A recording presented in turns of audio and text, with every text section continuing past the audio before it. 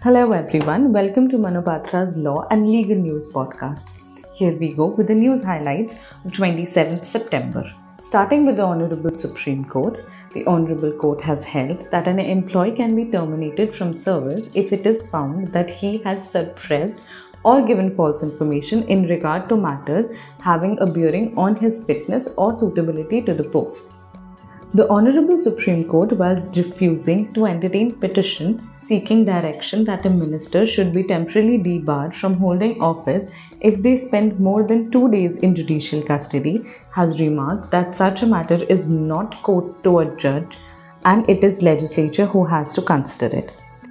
The Honorable Supreme Court, while granting liberty to Anil Deshmukh to approach the Bombay High Court bench assigned to hearing his bail application, has remarked that keeping application for bail pending for 8 months is not consistent with basic precepts of right to life and liberty under Article 21 of the Indian Constitution.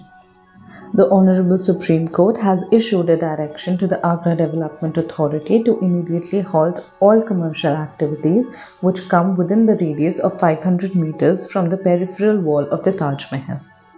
Moving on to the High Courts of India, the Delhi High Court, while permitting Sharjeel Imam to withdraw his application for regular bail, has asked a trial court to consider his application seeking relief under Section 436A of CRPC, taking into consideration Supreme Court's order of keeping the offence of sedition in abeyance. The Delhi High Court has passed an ad interim injunction order in favour of Delhi's Lieutenant Governor Vinay Kumar Saxena and against Aam Aadmi Party and its 5 leaders in connection with a matter pertaining to their corruption allegations against him.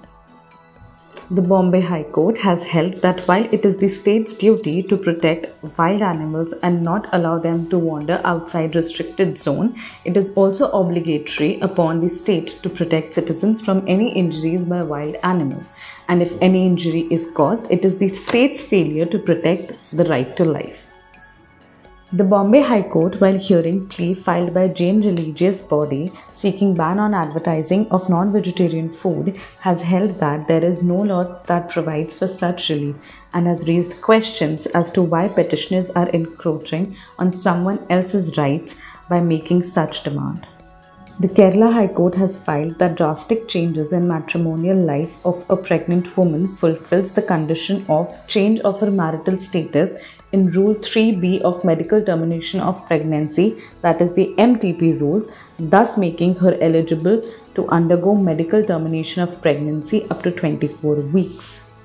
The Kerala High Court, while permitting a woman claiming to be separated from her allegedly abusive husband to terminate her 21-week-old pregnancy, has held that husband's consent is not necessary under the Medical Termination of Pregnancy Act for termination of pregnancy.